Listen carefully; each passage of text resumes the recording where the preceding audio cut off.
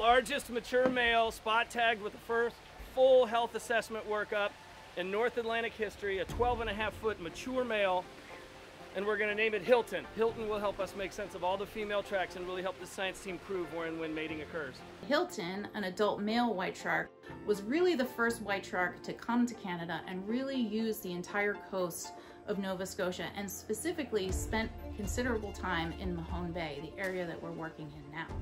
Hilton really was the inspiration for our first trip to Canada in 2018. The vast majority of the white sharks in the Northeast Atlantic are using Atlantic Canada. In fact, we see 88% of our sharks going up into Atlantic Canada. And so we wanted to really continue to build in this region. Between 2018 and 2021, we made 4 trips to Atlantic Canada, helping scientists to tag, sample, and release 36 white sharks over 3 different age classes: juvenile, subadult, and adult.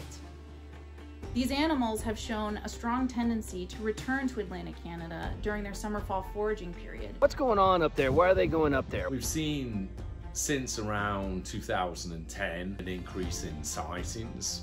Why in Atlantic Canada? I think there's a combination of multiple factors taking place. We protected seal populations as they did in Cape Cod, so there's an abundance of food available to them, and conservation measures has led to these higher numbers of white sharks that we're seeing today. Principally, one key point is Mahone Bay is a migration corridor up into Atlantic Canada. We've almost got a section of the outer islands of Mahone Bay that funnels white sharks up as they come up into Canadian waters, and then they disperse throughout Atlantic Canada.